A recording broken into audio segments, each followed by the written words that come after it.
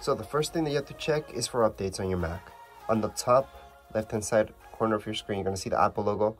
Go into your second option where it says System Settings, and then from here, just going to search and put in updates. Then it's going to check for any updates, and hopefully you're all up to date. So right now it is. As far as this video, you're all done. You're ready to go. Just remember the basics. You guys can go on and use Safari, which is your basic web browser.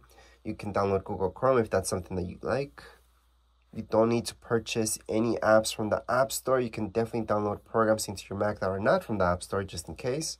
And you can customize your Mac to make it fit for you. So there's a lot of stuff that you can do with it, but that's another video. That's the manual that I have for your MacBook Pro and or MacBook Air. But as far as this video goes, we are all done. If you guys have any comments, questions, you guys can write down here in comments area. Don't forget to subscribe and like. Thank you.